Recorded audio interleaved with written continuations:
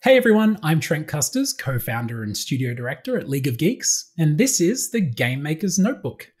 Today I've been talking with Adam Vian and Tom Vian, brothers and founders of SFB Games. They've most recently released Crow Country, a survival horror sort of PS1 style remake, and it's an exceptional video game, one of my favorite games of the year. I do recommend you check it out. But we talk about how these two brothers started playing video games at a young age, and it quickly went from a pastime to a creative outlet, and how they found their way to releasing animations and eventually games on Newgrounds, how the criticism and the culture of very terse and direct reviews built this desire for them to continually improve their craft, and how that improvement led to a sponsorship deal with Armour Games that resulted in 30 plus games, and how there's this hallmark of them finding themselves in the right place at the right time. Like, for example, the Switch launch title, Snipperclips, which was a D.I.C.E award winner in 2018 to Family Game of the Year and Indie Game of the Year, and their special collaborative relationship with Nintendo on that game. Then, of course, we dive into Crow Country. We spend a bunch of time talking about that. We talk about Adam's mission to find the space between the gaminess of Resident Evil and the dread of Silent Hill. And then, of course, we talk about the secrets to making a game look and feel like how we remember, as opposed to what they actually may look and feel like on those platforms and the times we were playing them. Then we wrap up the podcast chatting about their long-running series, Detective Grimoire, and its upcoming entry, The Mermaid Mask. These two brothers of SFB Games have made literally hundreds of games in the 20 years that they've been making games together. And I think there is no better conversation or no better game on display recently or made this year that showcases that exact thing, how going through the pitch to ship process and making a ton of games can make you not only fantastic at making games, but articulating your process and what it is that's helping you achieve the success that you are. So please enjoy. It's a wonderful conversation. They're lovely guys, and they were so generous with their time and sharing their story. Have fun.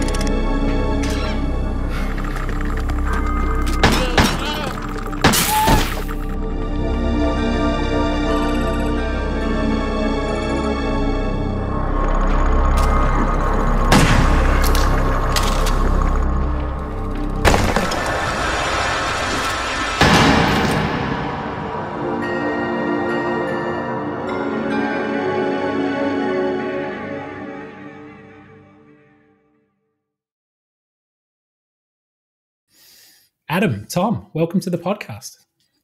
Thank you very much. Thanks so much for having us. Thanks for having us. I love saying the podcast. It's kind of ominous. It's like the capital T podcast. Welcome to Game Maker's Notebook. It's really, really good to have you guys on. I'm really excited for this chat. Adam, before we dove on just now, we're having a bit of a talk about your your long history making games. You guys started off as teenagers, right? Yeah, young teenagers. Adam you were 14, I think. And I was 17. 14. Okay. Wow. Yeah. Oof. Wow. Okay. Well, look, for those, no spoilers, but for those who are listening and not looking at the video and all three of our handsome faces, these guys are not 19 and 16. So like 14 and 17 was a few years ago. And we're going to go all the way back, which is how we usually start this podcast, right? How did you first get into playing games? Like, what's your earliest memory of playing games? What's that moment when some spark went off in your brain and video games became a little something more than just entertainment? Adam, why don't you start us off there? Do you have an early memory of video games, something special? So our childhood was defined by playing Sonic on the Mega Drive. So when I think about playing games as a kid, that's what it was. I was Tails, Tom was Sonic. I had the little brother syndrome, and it worked out just fine. So that's what we had a Mega Drive, and we played it a lot, and we were obsessed with it. Echo the Dolphin, Sonic the Hedgehog, Dynamite Headdy, and then we also had a ZX Spectrum, which is a bit more specific to the British game scene, I suppose, which is one of those lovely computers where you have the games are on tape and you have to put them in a tape deck. And but yeah, we played a lot of video games growing up. We were obsessed with Sonic and various other things, but I definitely didn't know what they were for a long time. I wasn't thinking, oh, this could be a job. That did not occur to me until many years later, I think. Right. I think the moment that spark happened of, oh, anyone can make a game, games are made by human beings, I think that probably happened during the PlayStation 1 era, when we would get demo discs from the magazines. Yes. And they would include occasionally on them Net Yaruze games, which is the sort of publicly available dev kit for PlayStation 1. And I was vaguely made aware that, hey, these Net Yaruze games have been made by some rando, and they're quite small. And isn't that interesting? And I think that was probably the light bulb moment for me, was like, oh, okay. Now, we were nowhere near being able to afford or use a Net Yaruze system, so we weren't making anything yet. But I think that was probably the moment that I realized, oh, this is a thing you can do. Tom, is that similar for you? Like those memories, do they mirror Adam's? I think you're 2 or 3 years older than Adam here. 3 years older, yeah. 3 years. So yeah, I mean, we had this ZX Spectrum, which had the ability to, when you load it up, it doesn't load up an operating system or a game. It loads up a text editor, and you can start typing your own game at that point. Yeah. But strangely, I never did. I only ever loaded up tape games from there.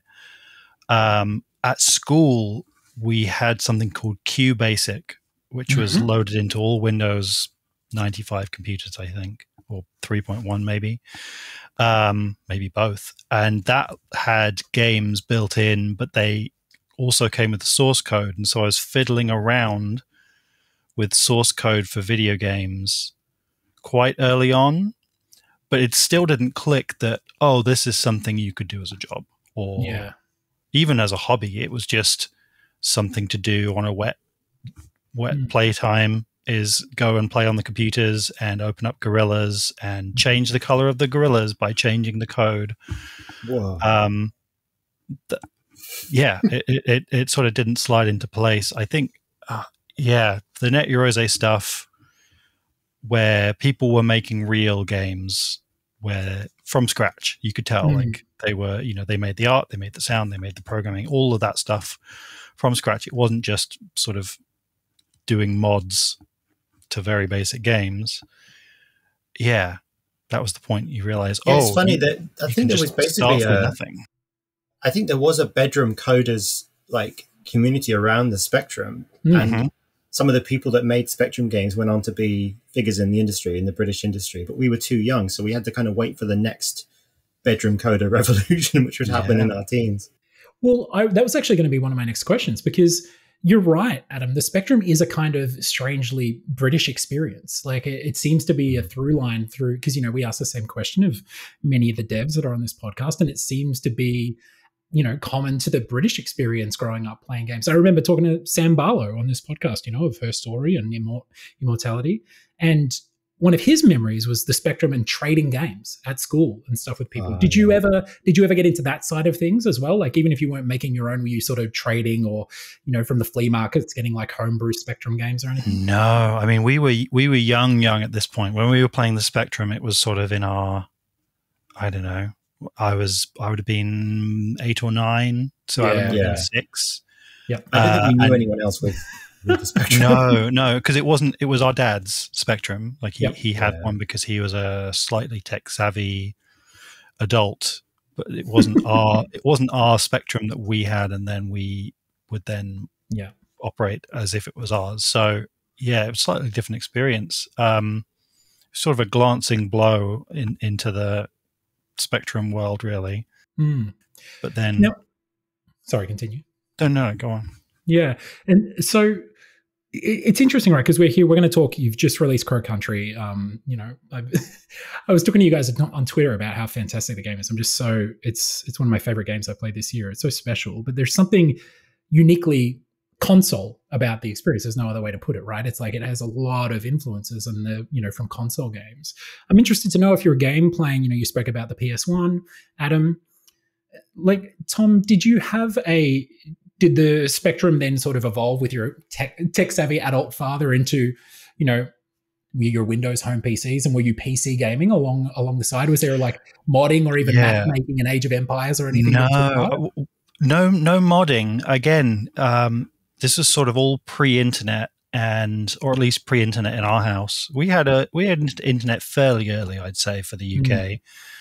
But we certainly never found our way into that sort of community. We were definitely PC gaming, though. A lot of LucasArts titles around that time. And even earlier stuff, like we played quite a few Dizzy the Egg games, which are on the Spectrum, but also on the PC. There were DOS versions of those games as well. Tom, the game I remember you playing the most was all the Sim games, like Sim Tower and Sim Ant and Sim. Yeah, absolutely. The old Maxis games. Yeah, absolutely. I put thousands of hours into Sim Tower, I think. So yeah, we were definitely doing that alongside, but again, didn't find our way into the creative side of it. Weirdly, I think I was thinking about this the other day, and I think we can trace the origins of our video game making back to a CD-ROM game that we had. I know what you're going to say. The Spider-Man animation comic maker. I don't know what it's actually called, but it allowed you to make animated comic strips or sort of animated cartoon sequences with the graphics based on the animated Spider-Man series that was out at the time in the 90s. And you could sort of sequence these things together and tell little stories and animations. And that was definitely our first sort of really creative use of a computer to start telling stories. And that sort of got us into finding other programs you could animate in. And then eventually we came across Flash, which we were only interested originally because it let you animate things, and not just animate things, but put those animations on the internet. Yeah. Which, we were just doing this in our living room and sharing them with each other. And that was it. When would this be? I imagine this, thinking about your ages, like this would have been like at the height of Newgrounds time as well, right? So 2001 is when we first got hold of a copy of Flash, I think. And 2002 is when we first put anything out on Newgrounds. So yeah, it was the early days of the height of Newgrounds for sure. Like there was a lot of activity. Was this the advent of the Super Flash Bros? Yeah, it was. So I think we signed up for the account right, just before we put our first thing on the internet, which I can't remember what went up first. I guess it would have been your animation, Adam. It was our animation where you did the art and I animated, and that came out badly because I am no animator. So the first thing defining roles early on. I had to have something to do. I had to have something to do, and I couldn't program yet. So, yeah. Well, yeah. Tom did the animation. I just drew the character models because I didn't know how to use the program beyond that. But it was called Metal Gear Mayhem, and it was a Metal Gear Solid parody. Very much inspired by the work of Joseph Blanchett, aka Legendary Frog, who was kind of the guy on Newgrounds that we were inspired by. It was very direct. We saw his stuff. We were like, that's cool as hell. Let's try to do that. And we eventually became buddies with him and worked with him. So got what we wanted for sure. Yeah, that community, it's a similar story too, of like the Newgrounds and the Flash community in those early days.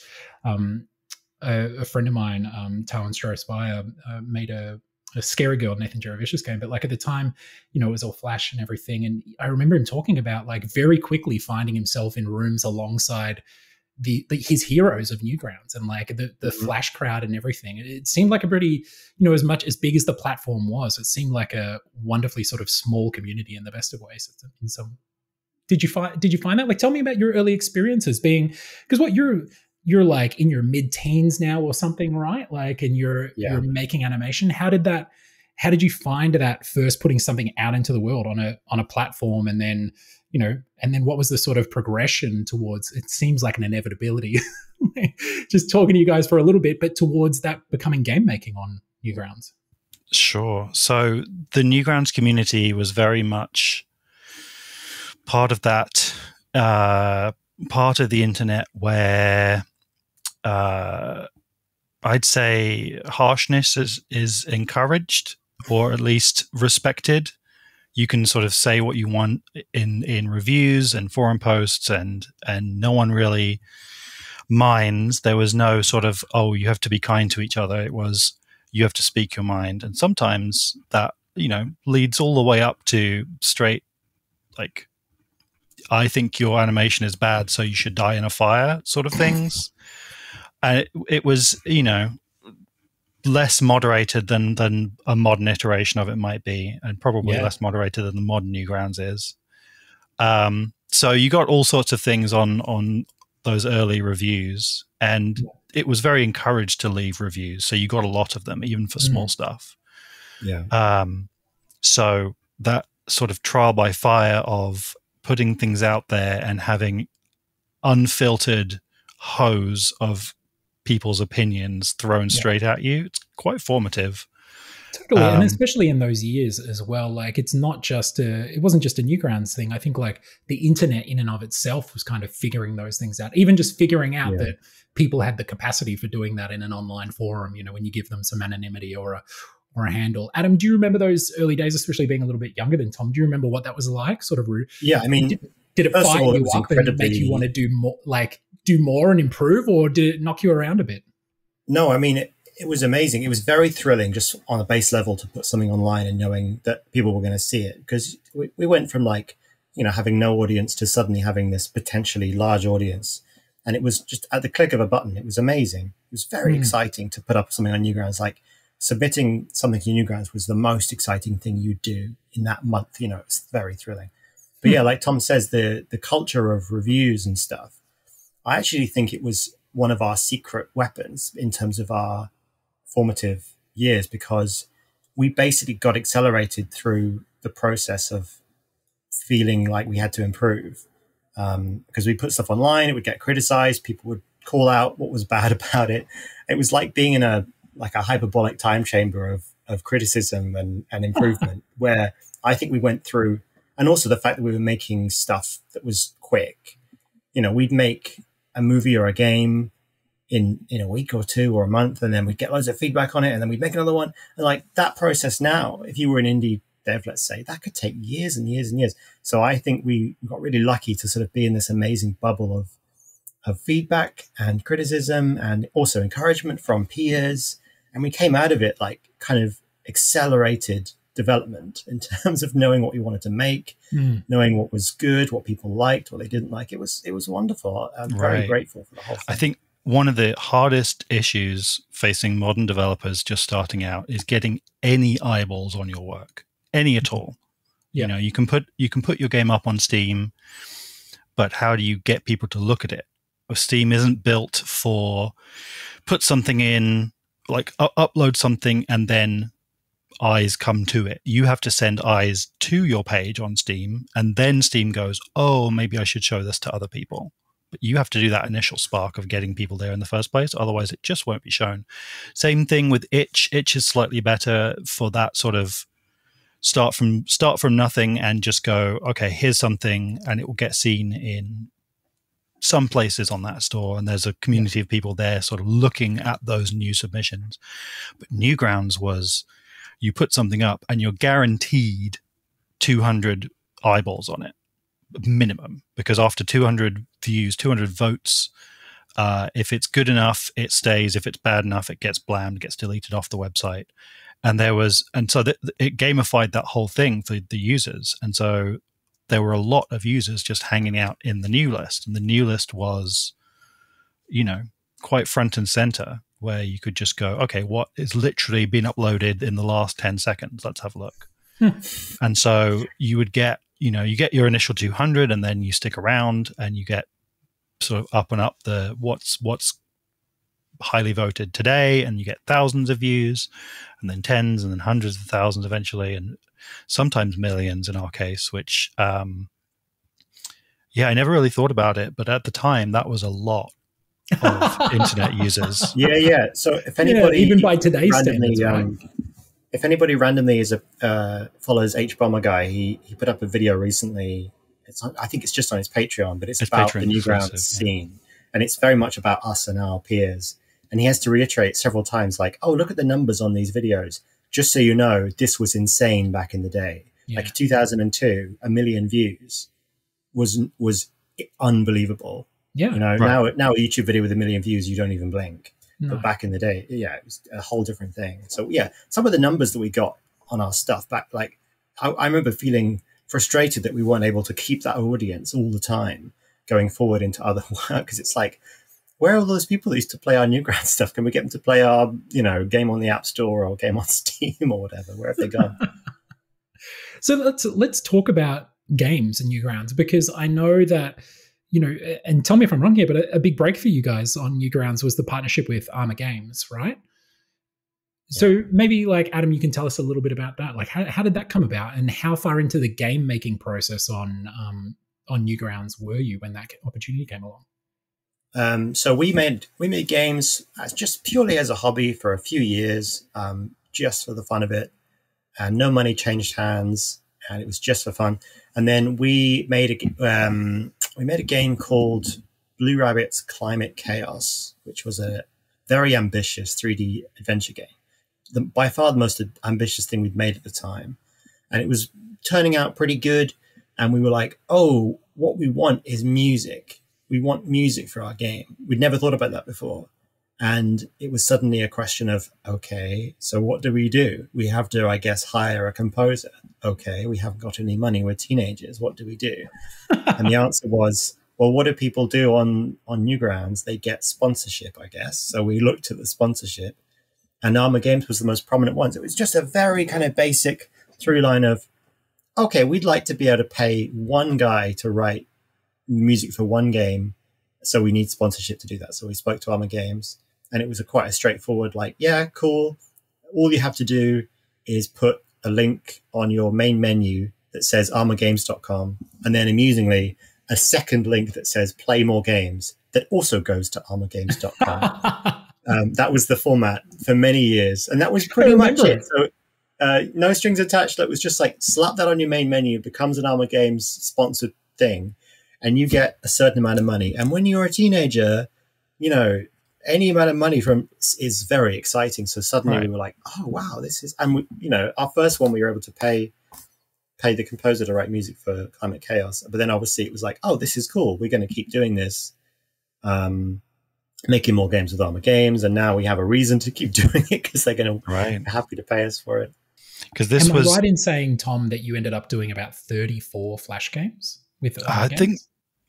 Maybe in total. I think Adam ended up doing more than I did, because Adam did do some Armor games with other programmers, just because. So this all started out right after I got home from university. I did a physics degree and had no idea what to do with it. All my friends had gone into banking.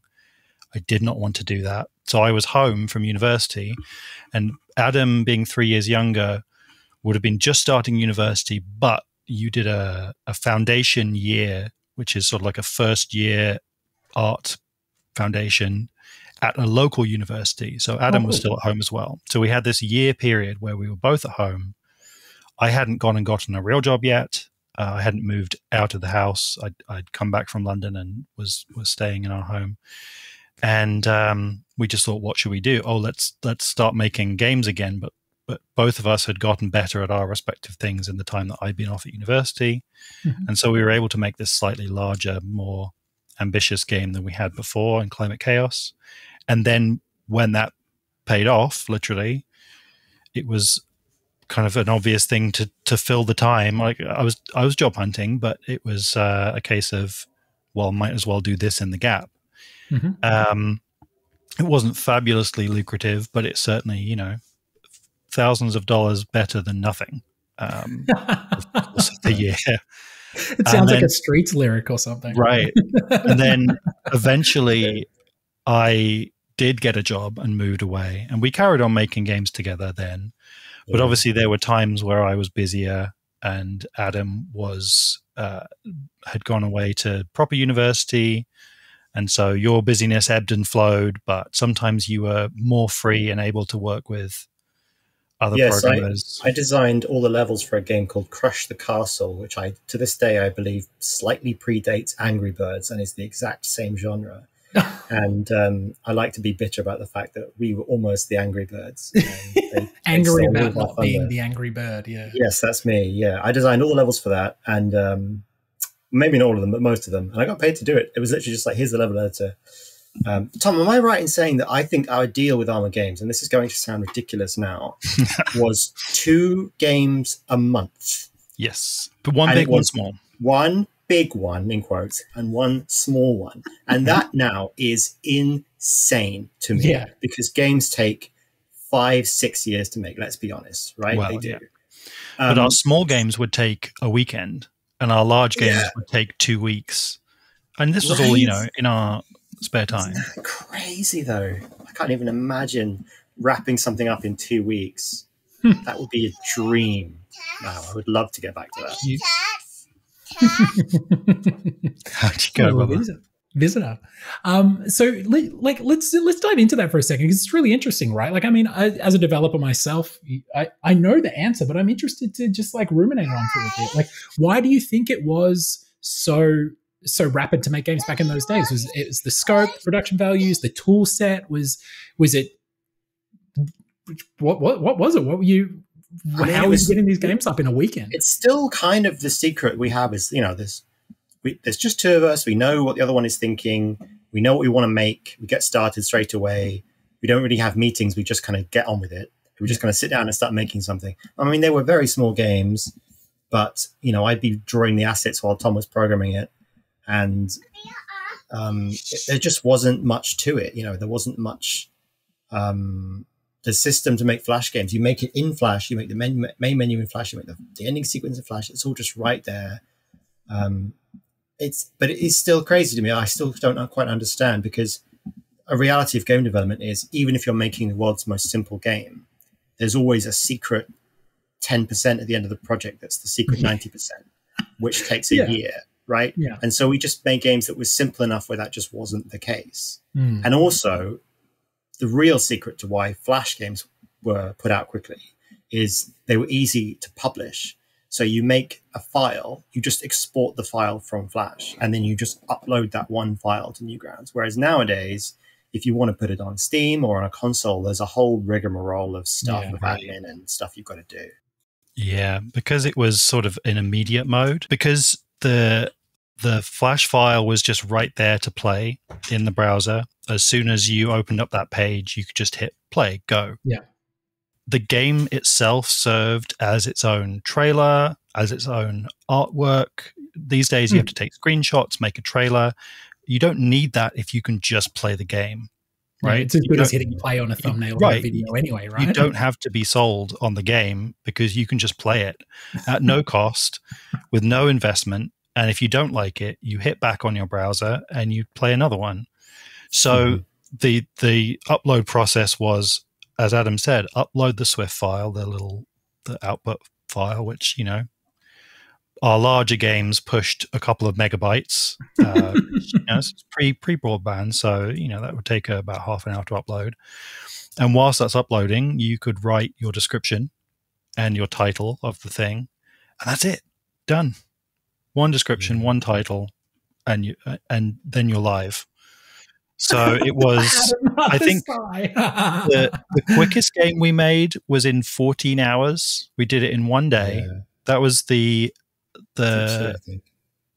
Deep Sea Zebra? Yeah, I think so. Yeah, James, the Deep Sea Zebra, where you just dive down a big hole in the ocean and then come back up, I think. And it was just like dodge the rocks and grab the gems, like very basic stuff. But we made it fun. It's so amazing how much Newgrounds as well, and so many of those mechanics, like obviously they're not being explored in the PC or console market at the time, but there was such a precursor to what would inevitably find their way onto the App Store, which is probably a great segue into tell us about SFB and how that all came about, and pivoting from Newgrounds into so development. to lay the groundwork, we had quite a popular Flash game called Haunt the House, which was a game where you play as a little ghost floating around a doll's house and you scare people. So we had that was kind of our hit. And then anyway, we went to a game jam, a big organized game jam event somewhere in London. I think was that the one in Pinewood Studios. Anyway, it was in Pinewood Studios where they make James Bond, and Harry Potter, and we weren't allowed to wander off because there were security guards, because there were sets. Anyway, we made a game there called Monkey King Spring, which honestly was not that great, but it was come on now. It was good enough because somehow we won the game jam. There was a prize and we won it. And several prizes, we won several prizes. With several prizes. One of the aspects of the prize was you get to talk to Sony. Is that right? It was the prize was a PlayStation Vita dev kit. Okay, So Sony was there, a representative of Sony was there, not for the full 48 hours because that would have been very boring for them, but they came along at the end and they judged the games at the presentation stage. And the prize was a dev kit, which we never received. No. No. All right, Sony, if you're listening, we want that dev kit, especially on a shelf somewhere marked with our name, surely. But so it came with this dev kit, and then that led us to talking to them through our friend Ricky Haggett from Hollow Ponds, who did Hohokum and recently the amazing looking Flock. He said, "Oh, I know this other guy at Sony. You're about to get a Vita dev kit, right? Cool. I know this other guy at Sony who's looking for small independent developers just like you guys to make something for this new thing they have coming up on the Vita. Do you want to have an intro?" And so we got that intro, and turns out this was for a program called PlayStation Mobile, which was a short-lived platform where you could make games in C#, so not the normal way you'd make a PlayStation game. It had a special tool set for it. And those games would then work both on PlayStation Vita in its own special section, but also on Sony Xperia phones. I don't know if you remember that phone that had the pop-out game controller. Yep. That was one of the phones, but also it would work just on other Xperia phones with like a touchscreen controller setup, just automatically. You didn't have to think about it. You didn't have to test it. It would just be guaranteed to work on those phones. And they were looking for people to make content for that. And they had some small amounts of funding available to do that. And so we said, absolutely. And they asked us, hey, we just sort of want you to make something that you want to make. So what do you want to make? And we said, well, let's make another Haunt the House, because at the time that was our most successful Flash game, right? Mm-hmm. Yeah, so we made Haunt the House Terror Town, which is effectively a big old sequel to Haunt the House with a lot more content. But yeah, it's going to come up again later. But what Tom just described there is something that it kind of defines our career, where we find ourselves in the right place at the right time, where some platform holder or distributor or publisher is hungry for content because they're at the beginning of a new platform. And we have been lucky multiple times with that exact thing. And having more experience in the industry now, I know that like on the other side of that equation is how difficult it can be to find someone to, publish your game or whatever. But we were so lucky to find, for instance, Sony, when they were like, yes, anything. Yes, just give us games. We want to fill up PlayStation Mobile. Give us what you got. And that happened at least twice more for us. So we've been quite lucky there. So PlayStation Mobile, the Haunt the House was on there. We always felt like it wasn't very, very well supported. Every year we'd watch E3 and really hope that they would talk about it, and they sort of never did. And it always felt like Sony disagreed with themselves about how much they should push it. Anyway, that's sure. But not relevant now. Is why we are SFB Games, because the year that they announced PlayStation Mobile was right after we'd signed with them to make this game. We hadn't made it yet, so we didn't have content to show. But they wanted to announce this platform to the public, and when they did, they wanted a good old wall of partner logos for all the development studios, and they were like, "Okay, give us your studio logo," and we were like, "Oh, we're not a studio yet." Oh, because we were just sort of individuals making stuff. As in the UK, it's called a sole trader, where you're just sort of your own freelance person. Yep. But they were like, "Oh yeah, no, you need to be a business. You need to have a business name and a business logo, and we need it in 3 days. Go." So we sort of panicked a bit, and that's why we just went for a simplified Super Flash Bros down to SFB, because of course, yeah, just to avoid copyright issues. And Adam threw together the logo nice and quickly, and we sent it off, and then that was it. It just we didn't think to revise it at any later stage. No, like, well, that's it. Tom, I remember I was walking along outside somewhere on the street, and you called me and said, "Oh, we need to be a company. So is SFB Games okay? Should we go with that?" And I was like, "Yeah, cool, yeah." That's so why funny our company though, like, has a kind of uncool name. Funnily enough, like League of Geeks, our company name, I hate it, and I've hated it for many years. Like it's because we founded the company before Gamergate and all this sort of stuff. Like when we founded it was like people reclaiming their like geekiness and nerdness, and we were trying to like be in vogue. And then when Gamergate happened, we were like, oh, we don't want to be geeks anymore. Or like, there was a gamer identity and a culture that kind of surrounded that in a negative way, and it just kind of felt corny. But we looked at renaming ourselves a couple of times, but you're like, after a while, you're like, the company name takes on like, what does Coca-Cola mean? Or like, what is KFC? Right. Yeah. Or like, I actually don't like our company name. I think it's boring and hard to remember, but I've kind of grown to appreciate that over the years. People say SBF or SPF. Yeah, okay. They always say that because it's like SPF is a thing. It's like sunscreen, right? Anyway, but one thing I noticed is a lot of game companies will go too far in the other direction, where they're clearly a startup, and they'll have an overly cool, overly ambitious sounding like name with the word studios underneath it. And that makes me kind of recoil slightly. And I always think to myself, at least we didn't do that. At least our company name is kind of humble in how boring and dry it is. Right. Yeah. Right. It's not good, but it's not bad either. So, and it becomes a semiotic in a way, like after a while, where you're just like, it just is a symbol that means you two guys and the games that you make with your fantastic collaborators. That's what it means to people over the time, right? But I think it's interesting to see. We've had this exact experience with our last 3 releases of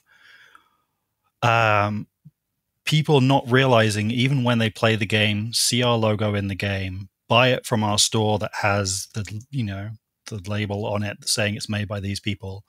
Then down the line, they find out, oh, that was made by these guys who made this other thing that I know.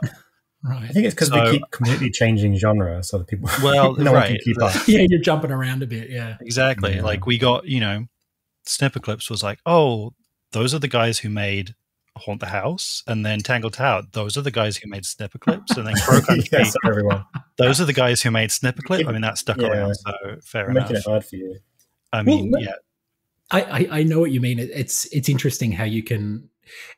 It's also interesting, like a lot of developers don't think about building a following like, say musicians might, or bands might, or even artists might. But, like a lot of game devs, we just make games and we, make Twitter accounts for those games or whatever, but we don't try and build followings really around our studio. But it is something that obviously has a, huge, immense help to us. So I think hopefully they start to get the picture very soon. Like I'm sure Crow Country's help put you guys on the map a little bit more for I think I certainly was actively put off building or maintaining any sort of community ourselves when we did.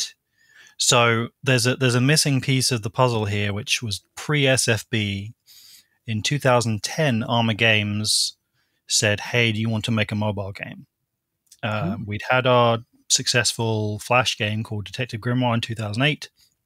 In 2010, they said, do you want to make a sequel, but make it for mobile? Because at the time, Flash had just gotten the ability to publish for mobile, and it was very bad. It ran very slowly. You had to do very simple things with it. It didn't have hardware acceleration yet. It was trying to run a Flash player on a mobile, which didn't work great, but it was possible for the first time. And so we we said, absolutely, this sounds great. And we ended up running a small Kickstarter for it, which at the time you couldn't even do in the UK. So Armour Games had to sort of have the account, but we ran it essentially. Like they gave us the login for it. Yep. It was under the Armour This Games was in name. the honeymoon period of Kickstarter, not that long Right. after Double Fine Adventure. I would say. So there's a gold rush to Kickstarter of like, okay, this is where you can make some money if you know what you're doing. And we didn't know what we were doing, but we got funded. I think it was $30,000 total in the end. Yeah. And we were very silly with our choice of rewards. We ended up offering 8 different t-shirt designs in 4 different sizes. And you weren't the only ones in that period. No, they were the hard lessons learned in that Kickstarter gold rush for sure. Know. So most you talk to some money, of the devs who like gave away, spend a day with us at the studio or something, or design a character for our game. Yeah, how that went down. So most of that money ended up going on those backer rewards. But anyway, we ended up with a few thousand people who were then invested in following the progress of the game. And this was the first time this had happened in this later stage of us making games. We were just there was a disconnect on Newgrounds of like, oh, these are the people in the comment section, that's fine, but they couldn't come to where we live. They couldn't email us, they couldn't you know what I mean? Whereas Kickstarter is very much they could email us, they could message us on this thing directly, and most of the folks there are absolutely lovely, but a few of them, rightly or wrongly, were like, where is it? And the game had to start again from scratch at some point because Flash mobile porting got better. And so I had to rewrite the whole thing when they introduced a new way to do it. And so that game came out, this was Kickstarted in 2010. That game came out in 2014, January 2014. Yeah. So about 3.5 years of development on that. And there was this just unpleasant pressure that whole time because we had people hanging around watching what we were doing. Yeah, waiting for things. Right. It sort of put me off the idea of having that as a permanent presence in our development process. Like a really engaged and active community. Yeah. I know some developers absolutely thrive on that, and that gives them the energy, whereas I'm more to the please do not perceive me end of development. Like, don't look at me. I'll come out of our development cave in 3 years' time and hopefully bring you a shiny present. But until then, I'm happy to just sort of linger away in the shadows. Do you guys have what's your sort of thoughts on community now and everything? Because you're right, it's totally part of, there are some processes at studios where, Unknown Worlds is one of the classics, right? Where their community are very involved and it's very transparent, right? There are Trello boards for their sprints or whatever they might be using. They're online and people can view what's happening at any point in time. At least that's how Subnautica was done for a long time.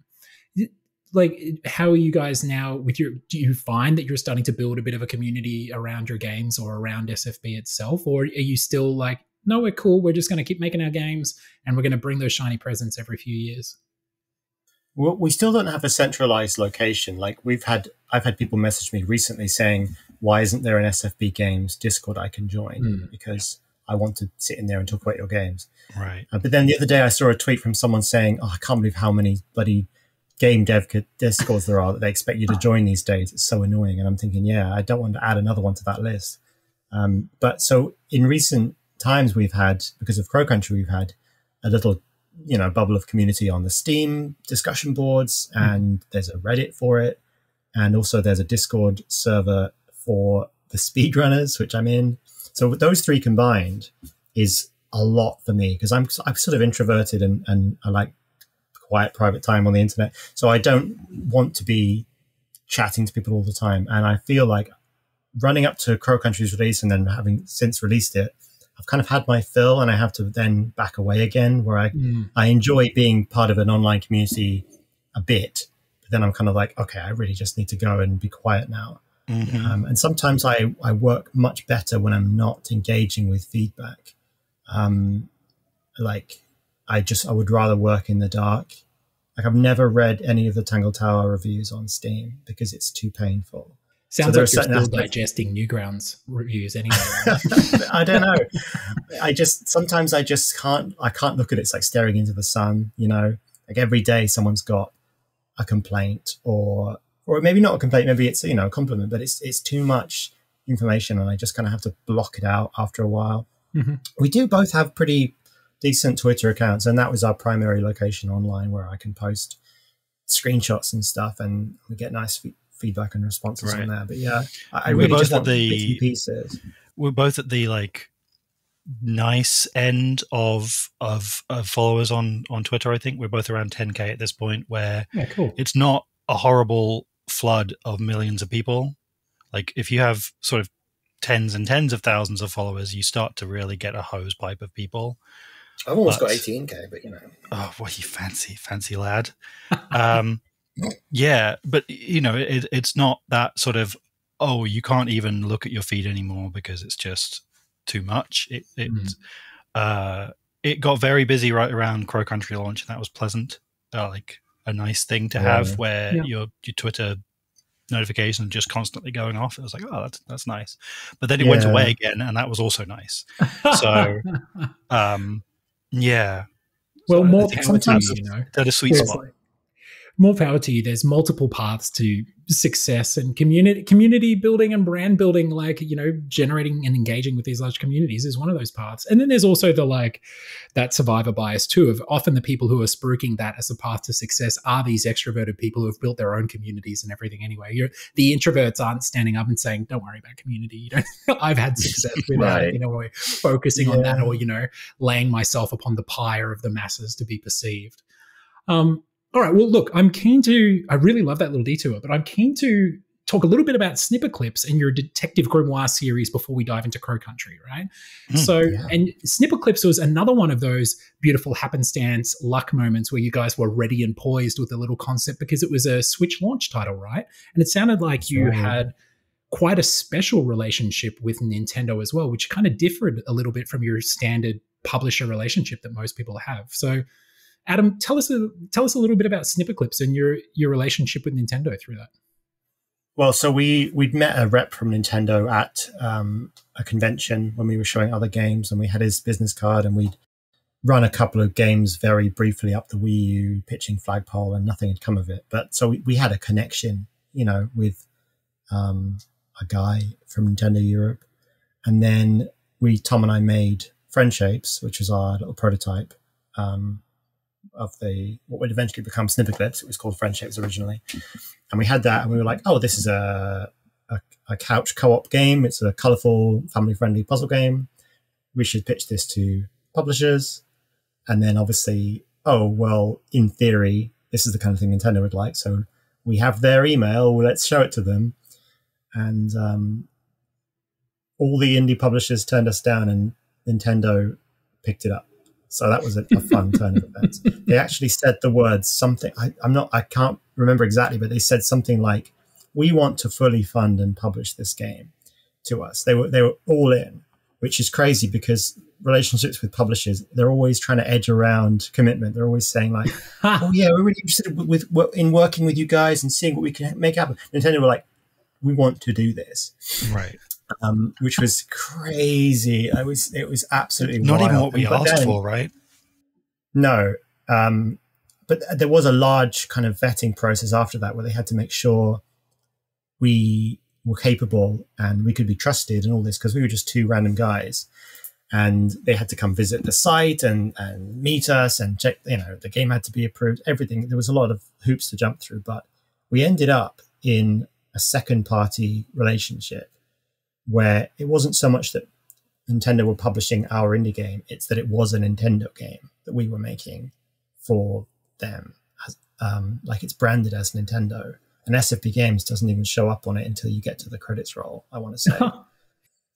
So it was a Nintendo game, and they own it. So that was very special. And obviously, you know, there are companies where we might have been hesitant to enter into such a relationship because you could argue that we were sort of giving away the idea.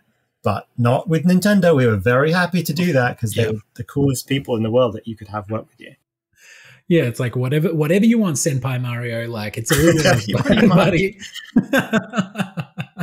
It's cool. So you were actively collaborating with them. Tom, do you remember what that was like? Were you, through the little bit of research that I've done, thanks to the wonderful work of our producers here on the podcast, like, am I right in hearing that they did a lot of like the wireframe mock-ups, or, like it was actually almost like co-development to some degree? Am I correct or not? It was definitely co-development. In the early stages, it was us generating ideas. We certainly did a lot of sort of paper idea generation as we were building out the engine for it.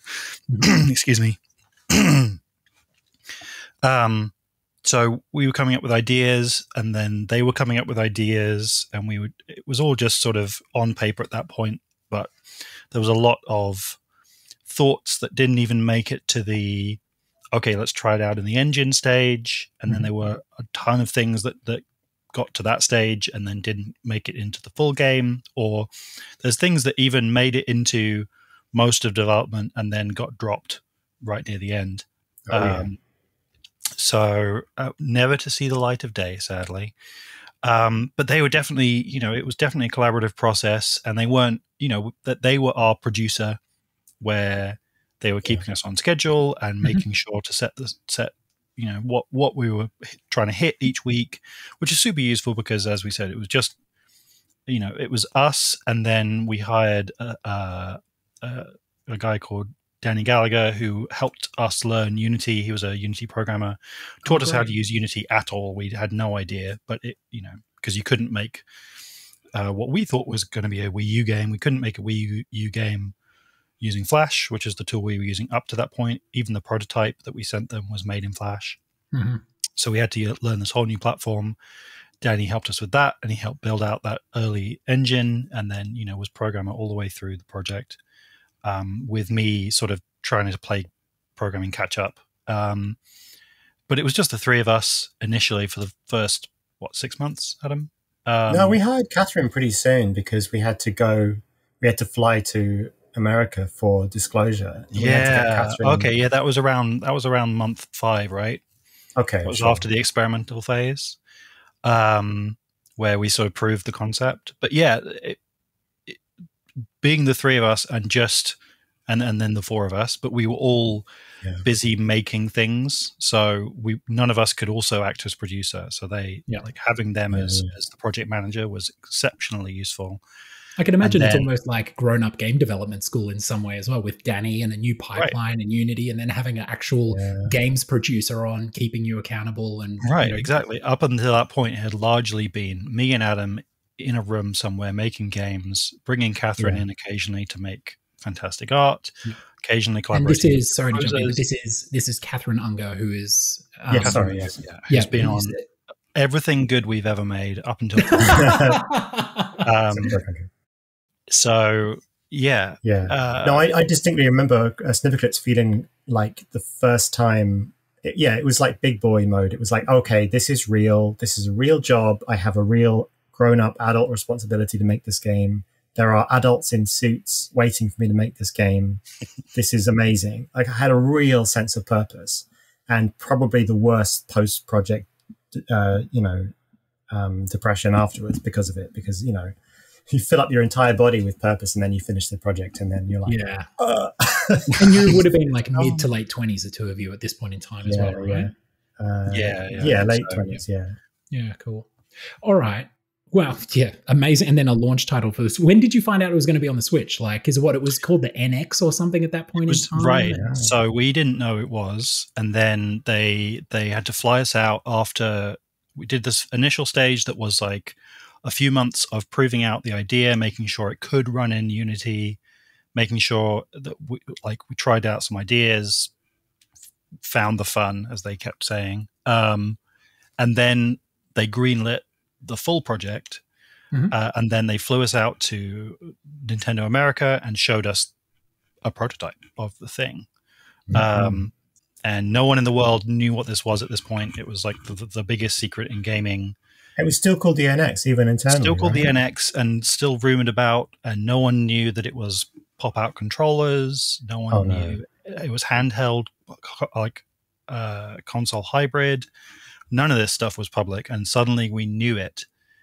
And then they told us, we always sort of suspected that it was going to be something else, the game. I think there was one clue that gave it away, and this is getting into real specifics now, but when we were making the game as a Wii U prototype, I'd asked about controller layout, and they said, oh, just use 2 shoulder buttons, not 4. One on each side, yeah. And I remember thinking, that's a bit interesting. I wonder why that would be. And then obviously the Wii U gamepad has 2 on each side. Yeah, the triggers as well, yeah.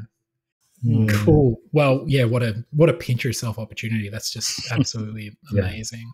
I will come back to the Detective Grimoire series because it's, obviously it's probably the most substantial through line in your career to date. Sure. But I do want to talk about Crow Country. So I've spoken about this a little bit on Twitter for our listeners who follow me there. But Crow Country is seriously one of the, I don't often gush on the podcast. I was saying to Adam when you were changing rooms earlier, time before the podcast started, but it's one of the best games I've played this year. And it does something so special, which is in being so true to its source material, and you guys obviously having such a great understanding of its source material, meaning its inspiration and the things that you're obviously paying homage to, coupled with this, this career of making 50 plus games or whatever, whether they be made on a weekend or, a few years with Nintendo. You've obviously got a degree of execution capability where you've not only made an homage to the genre, but you've made one of the best entries into the genre and then evolved it at the same point in time, 20 years later, after the PS1 and all of these games came out. So I'm really interested to dive into your inspirations. Like, it's such a tight, well-scoped little game, and I mean that in the best of ways, not in any kind of derogatory sense. And I'm really keen to hear about the process. But why don't we start off, Adam, give me the pitch for those folks who don't know actually what Crow Country is. Why don't you tell everyone who's listening what this wonderful game is that you've made? So Crow Country is a classic style survival horror game, somewhat similar to, let's say, Resident Evil and Silent Hill. And it's set in an abandoned theme park called Crow Country. And it's the year is 1990, very specifically. And maybe there's creepy things wandering around the park. Maybe there's a mystery about why the park has been shut down. You play as a young woman called Mara Forrest, who is some kind of police agent that's been sent in to find the missing owner. And so, you're wandering around. It's a puzzle adventure game. There's a mystery. And it's a survival horror game because you're picking up ammo and shooting enemies and using health kits. And there are save rooms. And a lot of the tropes of classic survival horror are there. But we mix them with modern quality of life stuff as well, so that we make it kind of palatable to, your modern audiences. That's the idea anyway. And I would probably not be amiss to say that folks who are familiar with Resident Evil, Silent Hill, and maybe even the aesthetics of Final Fantasy VII would be very at home and very sort of get a little pang of nostalgia with Crow Country, right? Yeah, those 3 you named, there are the 3 pillars. Like there are there are other things as well, but I was actually wondering, were there any else? Because there are some very obvious tells for each of those games, right? Like, I think the mood and atmosphere of Silent Hill, but even some of the elements like the menu and the heart monitor from Resident Evil and stuff like that, and the characters obviously from Final Fantasy. But what you talk about those 3, like, let's maybe start there, and then Tom, I'm keen to jump to you afterwards about like the scope of the game and the ambition of it. But Adam, talk to me about how those 3 inspirations came about, why you wanted to explore that, and then any other kind of fringe ones that people may not realize that were sure. So yes, I'd been replaying all the old PS1 survival horror games, and I just realized, these are still very, very appealing and good and timeless. And also, the first 3 Resident Evil games, people replay them every year because they're just fun. And there's some secret sauce in those that has been lost.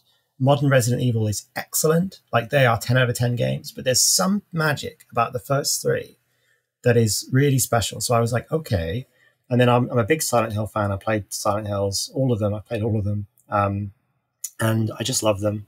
So I was like, I want to make my own. So with Resident Evil, specifically, I think the biggest thing I took was the environment design from the first 2 games. So Resident Evil 1 has the Spencer Mansion, and Resident Evil 2 has the RPD, Police Department building. And both of those are really iconic and memorable locations. And it's more about the way they function on a video game level. They're basically like Metroidvania maps in the sense that you go past a bunch of locked doors and then loop back around later with new stuff and unlock the doors, and the map slowly kind of unfolds. And I kind of isolated. I think those locations are the reasons that the first two Resident Evil games are so appealing to me. And I think if you compare it with 3 is a bit looser. It's a bit more wishy-washy. You've got the city, and then you've got lots of other bits and bobs, but it doesn't quite have that sense of place that those two locations had. So I loved that, and I just wanted to make my own. So, the theme park became my way to make a Spencer Mansion, basically. And then with Silent Hill is... so I have a mantra on this. So I like how horrible Silent Hill is, but I like how video gamey Resident Evil is. And by contrast, Silent Hill is slightly less video gamey and Resident Evil is slightly less horrible. So my goal with Crow Country was, okay, let's float it between the two, where it's a good amount of video gaminess, and also it's going to be dark and horrible and moody and heavy as well, and just try and get a bit of both. And that was my kind of Venn diagram of inspiration. And I think I did land somewhere in between. And then Final Fantasy VII is purely an aesthetic thing. It's the chunky, low poly character models that look like toys. It's the look of the pre-rendered style background, the way that you walk into a room and it feels like a little kind of decorated shoebox diorama. I love that stuff. Decorating dioramas is kind of my secret calling, and video games is just an excuse to do that for me. And also the way that the rooms float in a black void of black space is directly from Final Fantasy VII, because I just love that. So that's in Crow Country too. So yeah, those 3 are the main inspirations for sure. A quick question on that, on the shoebox dioramas, is did you ever, because something that's notably absent from playing those games, and with your new iteration on the genre, is a lack of fixed cameras and fixed camera perspective. Yeah. Did you ever experiment with that, or was that just not even something that came to mind? No, it was always a third-person game where the camera follows you. And then that was just my starting point, because that's much easier to set up than anything more bespoke or more arty. I always say that actually fixed cameras is quite hard, because you've got to make a bunch of decisions about where to put your camera, why. Every location in your game, if you have fixed cameras, it has to be, the camera angles that you choose have to be visually appealing, functionally useful. They might have to create tension. They might have to show pickups, and it's a lot of thought process. It'd be way easier for me to just say, the camera is always 45 degrees above the character and it follows her around.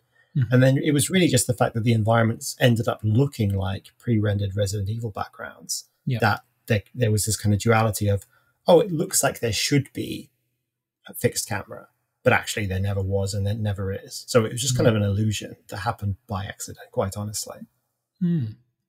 Interesting. It's funny, like I love those sort of decisions in the development process where you can just offload a bunch of work onto the player. It's like they can choose the camera. Well, exactly. Yeah, you move it around. You look wherever you want to look, honestly, and then I don't have to worry about framing the rooms. I just let the player do it.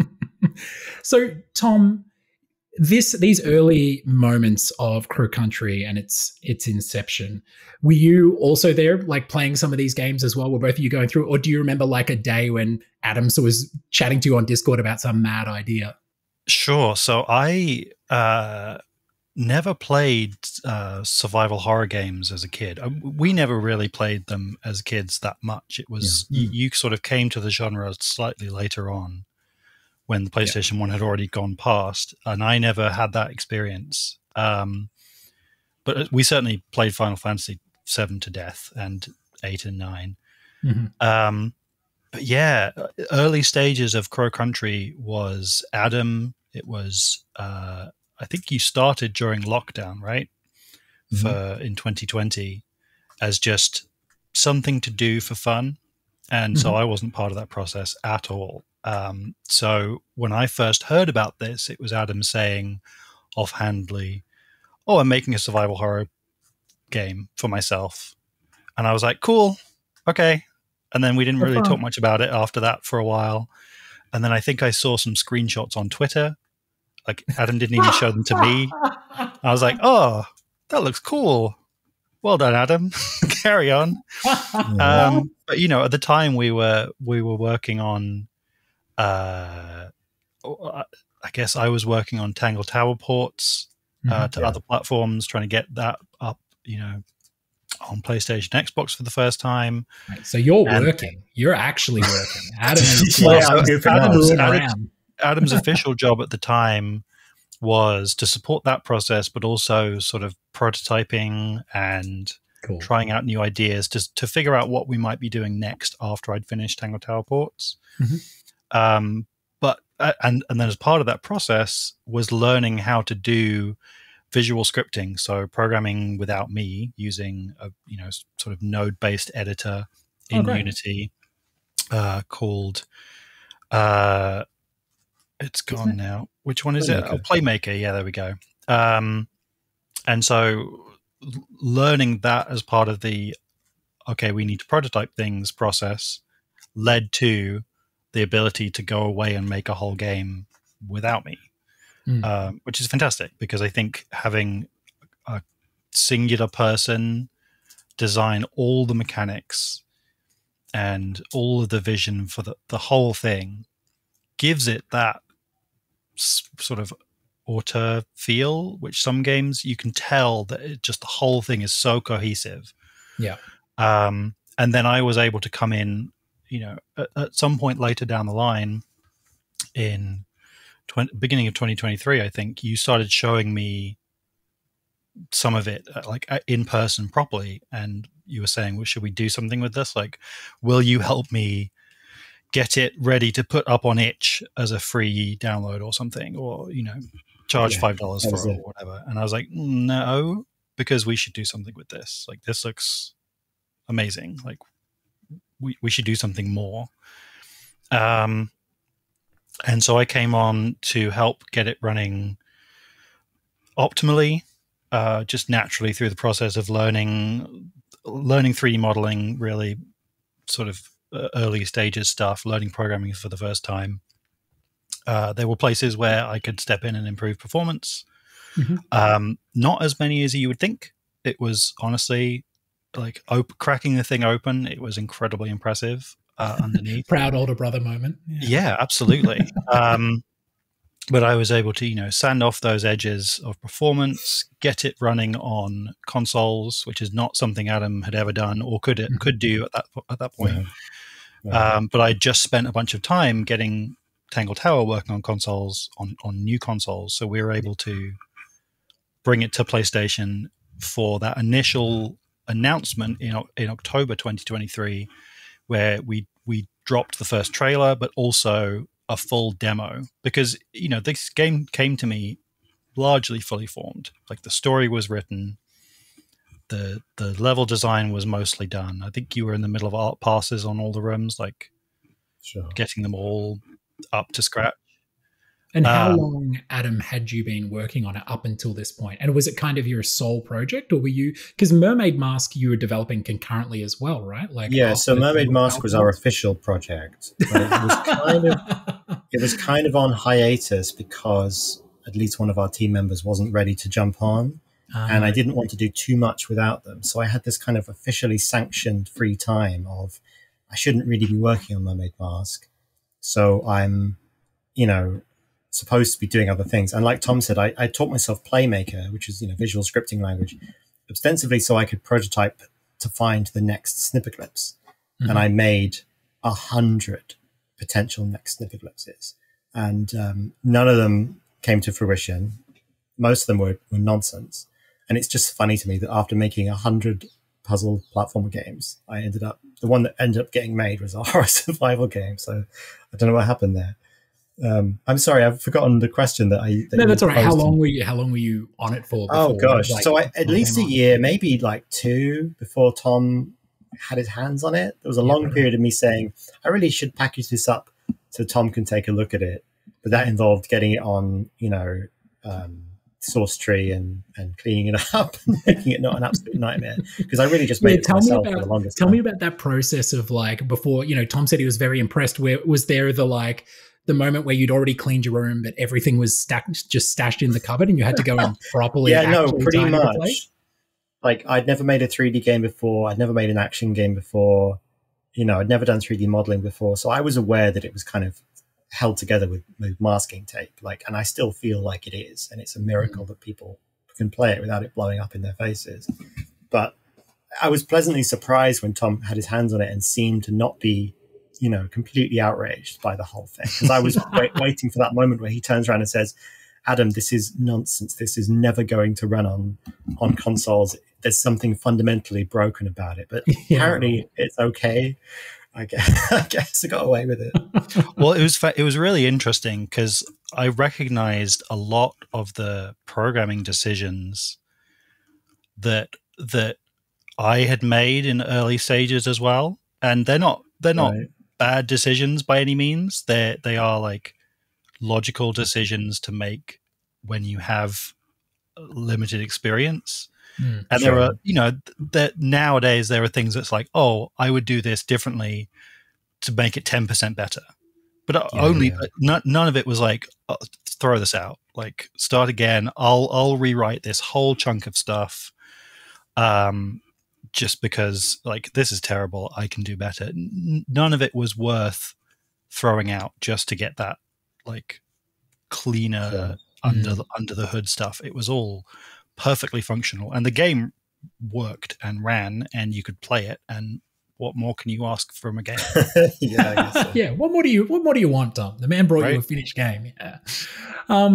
Okay. And so usually, you're working with, I think what you were saying that you got up to six of you or something on Snipperclips, right? So you do work with like a few team members. You mentioned on Mermaid Mask, you were waiting for someone to be freed up to be able to come on board. Did this game end up just being the two of you and your composer?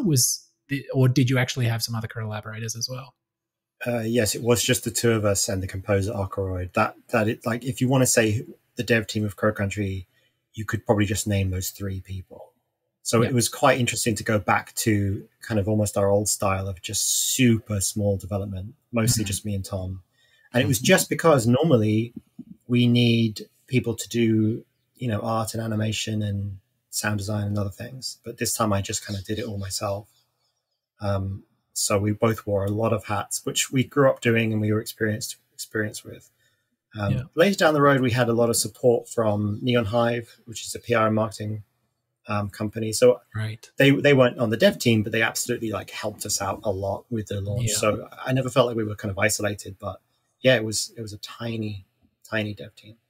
And so, Tom, you recognized pretty early on, once you'd seen, what Adam had packaged up and what he was working on, that it deserved a proper release, that it shouldn't just, be some little hobbyist project that you throw out, for like, onto itch for $5. When did you first get the sense that, because I mean, it's a significantly successful game for a 3 development team, when did you first get the inkling that it was going to be something that really resonated well with folks, not just in regards to like, oh, this looks cool, it looks like something I played when I was younger, but like, oh, I'm actually going to play this, I'm going to buy it, I'm going to tell my friends to buy it, Sure. So those early Twitter screenshots, I was seeing them for the first time, same as everyone else, but I was also able to see the response to them, and it was a bigger response to those screenshots than to anything really we put out on Twitter before, any of our games that had been announced or anything like that. People were hungry for it just from those screenshots, which started making me think, okay, there's something here. Like if these people can get excited just from seeing a single screenshot, not even in motion, you couldn't tell that it was not fixed camera. You couldn't tell that it was fully 3D. But it looked special, and people recognized that. But at the same time, you can't really trust. It's not the full game. They're not seeing a video of it. They're not playing a demo of it. They're just seeing a screenshot, and people like getting excited. So it was always in the back of my mind that it could be something really special, but I didn't want to sort of believe it necessarily. Yeah. But then we announced the game. We put out a trailer.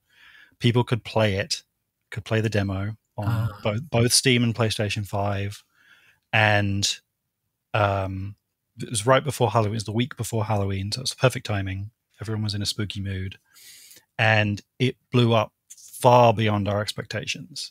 We had Neon Hive help at that point already to sort of get it out to the traditional press, get the demo in the hands of some streamers and YouTubers. But it went far beyond any of our expectations. You know, they do this for a living, and they were blown away by the response as well. So at that point, I think we both thought, right, this is for real, something we need to dedicate. Right, we need to dedicate. Maybe I think up to that point we were planning to sort of co-develop both Mermaid Mask and Crow Country simultaneously, and just sort of gently let them both happen when they happen. But I think that was the point we switched to, okay, let's, you know, park most of our work on Mermaid Mask for a while. And, you know, other people were helping us make it in the background, so that was ongoing. But we both switched to Crow Country almost full time for up until release. So for the following six months, up until the May launch. So that was definitely the moment we took it seriously, much more than we had before. And Adam, there's something that that actually, I think the element that surprised me most about the game, and to be honest, you know, like when you go into a game that is quote unquote what some people would call like a demake, or, you know, like, you know, paying homage to a PS1 game, and, you know, of scope, I think the game runs for like, you know, you could finish it in 6 hours or something like that, right? The thing that took me by surprise the most was the power of the narrative and the story, and actually just how incredibly engaging and moving it was. But not only that, it had the hallmarks of, like, say, a Resident Evil or a Silent Hill, where, you know, especially in Resident Evil, there's corporate interests and there's technology, you know, at the core of, you know, the horrors and everything as well. Talk me a little bit about through how the story came to you, and how much you sort of knew that to be a part of the magic that you were sort of trying to capture again, that the newer sort of, you know, Resident Evils or the newer versions of these survival horror games don't have. Was it something that you were trying to capture there, or did the story come to you quickly? What was the process? I mean, it was a very just natural, organic process. It started with the mechanical, I want to make a horror video game. Yeah. And then it was, okay, what kind of setting would be fun? What kind of setting would be a cool, interesting setting? Okay, let's do an abandoned theme park. So I had that on day one, let's say, and there was no story. And then the next question was, okay, well, why would there be monsters? And then, so there's where you start writing your story, because ultimately that's what it's going to be about, is if there are monsters, why are there monsters? But I was very aware that, you know, Silent Hill 2, for instance, is held up as one of the best examples of video game storytelling, and it has a really good hook and a really good twist. And I was like, oh, it'd be great to have these things. But no, I kind of worked backwards from what kind of monsters do I want to see on the screen, and why would they exist? And I also just wanted there to be a little cast of NPCs that you bump into along the way, because that's the trope of the genre. You know, oh, there's an injured guy, there's a businessman, there's a sad person in a corridor. Just, you know, it's just what you have. So I was like, okay, well, there's going to be maybe 5 or 6 characters. I probably put too many in the game, honestly. But it was a case of who are they? Why would they be there? And I just fleshed it out. I wrote the whole thing just by feeling my way across the process. I never really sat down and I was like, oh, this is my vision for the narrative. The moment that it became important to me, the story, was when I landed on the central idea of the game, which is very specific to, you know, what's going on and the timeline. And it's difficult to, you know, explain exactly what that is without spoilers. But there was a moment where I landed on an idea that I really, really, really liked. And it's in reference to why are there monsters, and why are they there, and why do they look like that, and why have they arrived on the 21st of March, 1988? That was very relevant to me. That's my birth date. That's when I was born. So that factors into it a great deal. And I just landed on this story that I became really quickly, really passionate about. And then it was a case of how can I best put it in the game? So I had a big list of things objects you expect to find, characters you expect to find, notes you'd expect to find. And yeah, I guess I just had my experience from making Grimoire games, and I used to write comics and stuff, so I have some experience writing dialogue. But it wasn't like anything I'd done before. It was a very feel my way through the process and hope for the best. And honestly, I'm amazed it came across as well as it did. I feel like I just kind of got lucky at some point. It's interesting that you do talk about that you had the park, and then you sort of just came up with the story because, like, what could the characters be? Because it does really feel like really well entwined with this sense of place. Like the characters and the actual premise and everything feels really embedded in not just the place, but what you're doing and the puzzles and the context of things a lot of the times.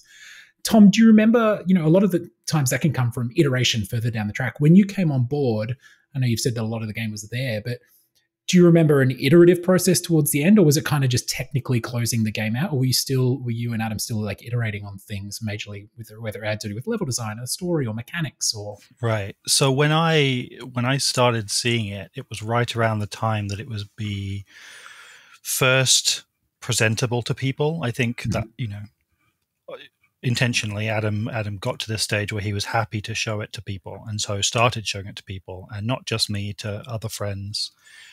And then at some point, we were able to build out a build of it for the first time that was fully playable through. And I didn't actually play it fully until a little bit later. I was playing those early few stages that appear in the demo just to get a feel for it, but I didn't play through the whole story until Adam was really like solidly happy with the whole thing. But we were able to send it to a few friends and see and start gathering feedback for the first time, like actual genuine playtesting feedback. Yep. So there was definitely some iteration there, mechanically speaking. Adam's talked before about only adding the modern analog movement controls after some play testing feedback from someone. Oh, cool. Which is one of the nice features of it now that people sort of really like, that you can use both tank controls and modern controls at the same time. Yeah. But that was definitely a later iteration, and just some of the not necessarily the story beats, but sort of the way the story unfolds and elements to it. There were things that got added and taken away, but it was all sort of around that last 10%, really. Yeah. A lot of the my favorite story beats did enter the game really late. My favorite character in the whole game is the police guy, Harrison James. He's kind of like a harmless, like himbo, police guy. And he was added. I can't say at the last minute, but he was added very late. I was basically just like, oh, the real police guy should probably show up. That would be cool. And then I was like, oh, that's a fun idea for a character. Let's get him in there. And it's a testament to the process that I was able to design him, model him, slap him in, write his dialogue, in a matter of a week or two. And suddenly he was a really integral part of the emotional story of the game. Yeah. I think a lot of the most important iterations with the story and the characters and the script actually came from working with the composer, Ockroyd, who, because of the nature of the project, was very emotionally involved in what the story was and what the themes were and what the ending was and what was being said by the game and when and what was being left open and all these really important things. So they, for instance, played the original version of the ending, which was a bit different and had a lot of great feedback. So that was where a lot of the story iterations came from. And it was quite late in the process, honestly. I feel like this whole thing just like scrambled into a really good shape very late in the day, which maybe that's how things go, but I'm very grateful that it did. Yeah, well, that makes sense. I think if you've got that opportunity, like it's, I think Ken Levine's GDC talk from years ago, he spoke about how many people wanted to murder him because he was so late with his story all the time to the game, and being a writer myself, writer, narrative designer, I know the benefits of like leaving elements of the narrative as late as you possibly can. So you have those elements to work with, right? Like, I'm not saying come on right at the end, but you're yes. there from the beginning, you've got the narrative and like putting in those elements, because the detective, as you mentioned, is just such a, Mara wouldn't be anywhere near as strong, the protagonist Mara, wouldn't be as strong a character in any way, shape or form without him reflecting so many of her qualities and the journey that she's going on and everything through this too. Okay. It's really, really quite phenomenal how much of a critical character he is, and, hearing how late he came on in the process. So tell me about, because there's a lot to love about this video game, and I don't just mean like, you know, the game as a sum of its parts and what it ended up being, you know, and even what Tom saw when you brought it to him. But talk to me now, looking back on the game and seeing the audience's response to it. What are some of your sort of little victories from the game? You know, like what are your little wins or things that you're quite particularly proud of, whether it be mechanics or the execution of some, you know, amorphous quality that you had to pin down and hone in on that these games had that you were trying to recreate? The two moments that make me smile every time I watch a stream or a YouTube video, there's a moment towards the end where a character you think has died reappears in a kind of heroic return.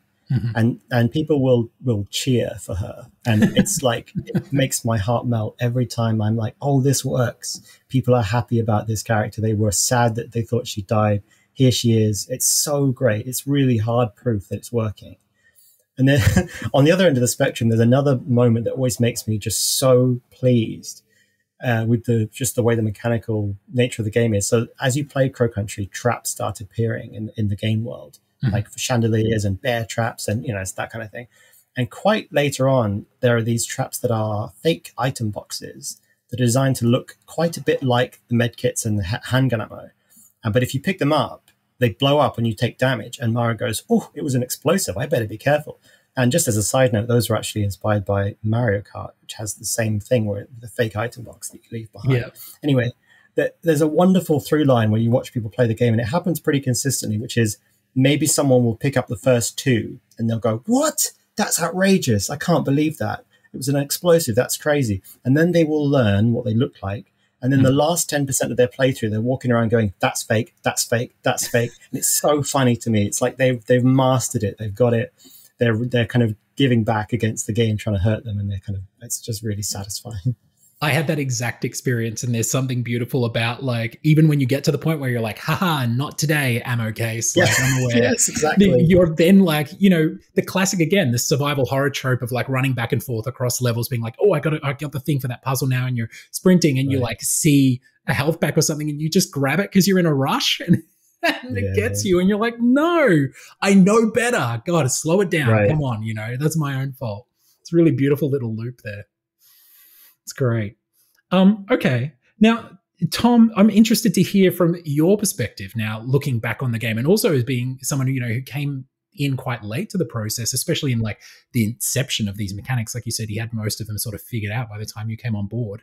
Is there something that you really resonate with, or when you first looked at it, you were like, "Fuck, that's cool"? Or just the look of the thing is so. It's so weirdly, piercingly nostalgic, but in a way that isn't just recreating things the way they were. It's like Adam lifted my memory of PlayStation games out of my head and showed them to me on the screen. But it's such a weirdly personal thing. How did he do that? But I guess we all have this sort of experience of. Mm-hmm. It's been 20 years since the PlayStation 1 was around, almost. More than 20. Oh my God, I'm old. We don't talk about that. Yeah, it's been a long time since the PlayStation was around, and for most people, they haven't played a PlayStation 1 in a while, and so you're remembering. I think I read somewhere that every time you remember something, you write over that memory with your remembering of the remembering. Huh. So as things fade into your past, they change with every time you remember it and the framing you have at that point in your life. Huh. And so all of our older memories of games are always tinted by whatever we're doing at the time when we remember it. So it's definitely not a photographic memory of a PlayStation game. It's this strange filtered version, filtered through 5 more generations of consoles. And then Adam just put that on screen. The way I've described it is if you draw something from memory, your drawing will look like how that thing feels to you more than it'll look like the thing actually looks like. Yeah. So I was making Crow Country just by feeling my way across what I felt like it should look like.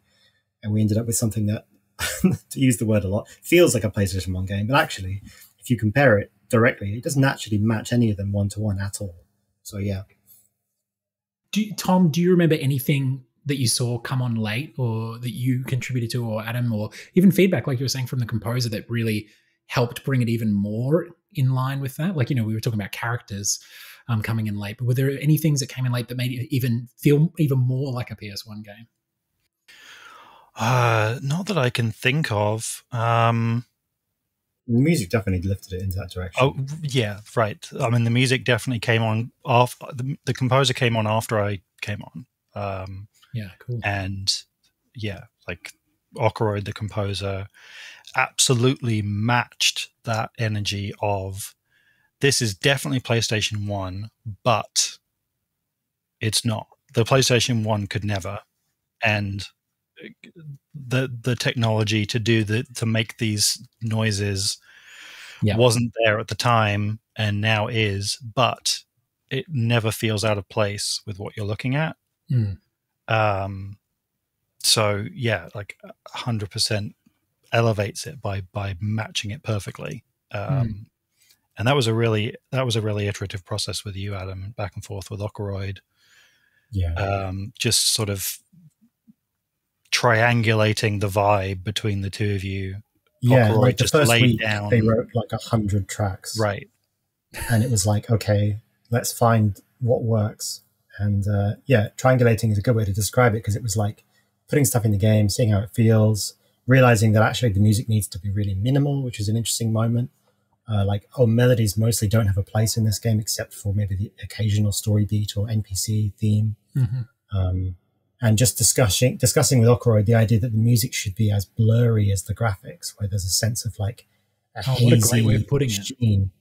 Yeah, so that happened immediately when they showed me their samples, and it felt like the music was coming from like another room where it was kind of behind a sheet or something. And I just thought, this is exactly what the game feels like to look at. So there was an instant marriage of those two things. And yeah, obviously the music suits the game really well. It's a match made in heaven. Is there anything that you sort of last thing on this topic, because the both of you, and obviously a lot of the work and the thinking that you've put into it, Adam, and I think as well playing those, coming back to those PS1 games later, obviously is like, it might give you an edge here as someone who'd worked on those actual games in the PS1 day, or with those constraints back then, might actually head off in the wrong direction trying to recreate it. Give me some of your like little dirty hacks or your dirty tricks. Do you remember some things that came through where you're like, they may not have even ever been possible on the PS1, or they're actually not anything that you see on the PS1 or those types of games, but they actually counterintuitively like helped you bring the game more in line with that vibe, made it more like something feels as opposed to what it actually is like? So the main character, Mara, everyone and all the characters, everyone says that they're low poly, right? That's the aesthetic people ascribe to her. But actually, her triangle count is higher than the PlayStation could ever push in total, ever. And honestly, I think you'd struggle to render her on a PS2. She's deliberately these really smooth, like geometric shapes, sort of half spheres and cylinders and capsule shapes, to get this very specific vibe. But you need a high triangle count to get shapes looking that smooth and to distinguish the characters from the background. And the background genuinely is largely low poly stuff. But yeah, it's definitely, if you actually look at her model, she's very dense, but deliberately so. And yeah, amazing. It just works. Yeah, never be done on the main difference is that the characters don't have textures, so they look kind of clean and simple. And the environments are very heavily textured, so they look more kind of gritty and complex. But actually, so the characters are high poly and the backgrounds are low poly. I know it's not what it looks like, but that's how it ended up. Do you remember the eureka moment, Adam, when it kind of started to feel like a PS1 survival horror game, feel like your beautiful Venn diagram? Was there a final piece of the puzzle that kind of slotted in and you're like, oh my God, it's happening? I think getting the map right and the feeling of like showing all the locked doors on the map. I know it's a simple thing, but that's a really important part of the gameplay. Once that felt correct, it really felt like a survival horror game. And also just the layout of the thing, like, oh, it's about unlocking doors, and that was the most important thing, I think. I struggled with the combat for a long time. It wasn't fun. Maybe it still isn't. It's kind of deliberately clunky. Some people are okay with that. Some people find it annoying. But the moment it became super special for me was when we put the music in, because it became like something that it felt like it always existed. Like, oh, it's real. Like, Crow Country is a thing. It exists. It's beautiful. It's special. It's like, it should exist. So for me, it was adding the music that really lifted it into like, oh, okay, this is really a big deal now. All right, last Crow Country question. Then because I really do want to just finish up with talking about the Mermaid Mask and the Grimoire series. Puzzle design. Puzzle design is so central to this game. You know, like you're constantly engaging with these puzzles, running across a map, picking up fake ammo packages on your way from one thing to another. I feel like, and I've actually read, some interviews where you talk about this, like the puzzle design is really well balanced, where you don't really feel super stumped at any point in time. You do feel like, okay, if I don't pull out my phone and I do think about this, sit here for a good 2 minutes, or if I come back to it later, or maybe I'm going to encounter the answer to this thing further on in the game, like you do have faith that, nothing is kind of out of your wheelhouse. Tell me a little bit about honing in on the puzzle design for this game and finding that sweet balance that I know you've spoken about before, and I definitely felt in the game, and how kind of central that was to executing on this concept. I think if you look at our career, and we've joked before that we keep changing genres, I think the puzzle design is the most consistent through line, because most of the games we've made, whether it's Snipperclips or Tangle Tower or Crow Country, are puzzle games. And with Snipperclips in particular, I designed most of the levels for that game. So it was kind of a crash course in puzzle design and how to visually communicate ideas wordlessly to your players and all this. So I came out the back of Snipperclips a much stronger puzzle designer. I became quite confident. And then with Tangle Tower as well, lots and lots of puzzles. So it's kind of my one thing that I would say, okay, yes, I can do this. I like doing this. I have lots of ideas for puzzles. I enjoy designing them. I enjoy that process of trying to communicate them to the player. And it's also the thing that I look for in survival horror games. And I'm disappointed if I don't get good puzzle design. So it was the most important pillar of the gameplay for me. And it really started with, okay, you've got items and you've got locked doors, and the items unlock the locked doors. And it was just a case of, how can I make each one memorable and interesting? How can I make each door memorable? How can I make each room interesting? And I would just iterate on them. So many puzzles I just chucked out because they weren't that fun or interesting, and I would just dream up something else. Lots of puzzles didn't exist until later in the process. Like the arcade, famously, you didn't play the arcade games for ages. And then one day I just couldn't take it anymore. And I thought, you have to be able to play the arcade games. And if I'm going to do that work, it needs to be a puzzle. Otherwise, it's a waste of time for me. So that went in there. And now it's my favorite. I think my favorite puzzle in the whole game is the mermaid quiz machine, where all the answers are wrong in 2024, but correct in 1990. I think that's really fun. That was a good one. A good Twitter thread got me some of those suggestions. So thanks, everybody. Oh, yeah, it really is just iteration. It's like you put it in, you put in the hints you think people need, and then you watch people play, and you catch when they get stuck. And then you put a few more hints in, or you take some hints out. If you see someone's wandering around and not knowing where to stand, you put little footprints on the ground, or you put an arrow or something. And it's just back and forth until you think it's in the right place. And then we always joke that the best outcome you can hope for with puzzle design, in terms of getting the difficulty right, in terms of balancing it, is an equal number of people complaining that the puzzles are brain dead and too easy, and people complaining that the puzzles are a nightmare and too hard.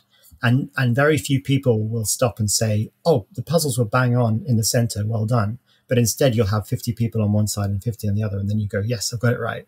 Yeah, because the silent majority are just tearing through the puzzles, being challenged. Exactly. Perfectly. It is the silent majority. Although people have been quite kind about the puzzles in Crow Country, for sure. But yeah, I think we have balanced it just purely on the fact that I see an equal number of people saying, Crow Country is good, but the puzzles are really easy. And Crow Country is good, but the puzzles are really annoying.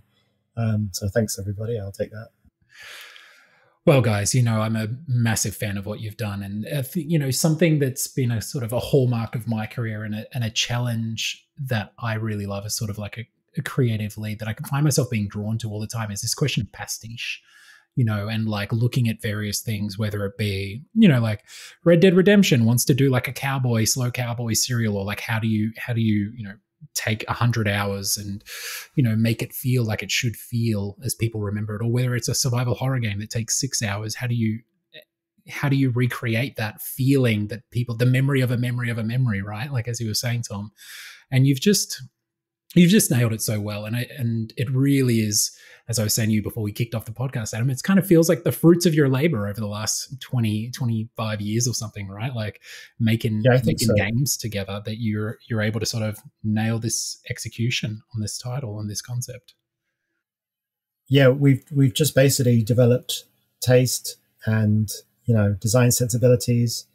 A big part of my job is guessing how someone's going to feel when they look at something, and anticipating thoughts ahead of time, and making sure your game, isn't going to annoy people or distract people, and all those. You can only get that through experience, by experiencing it, in real time.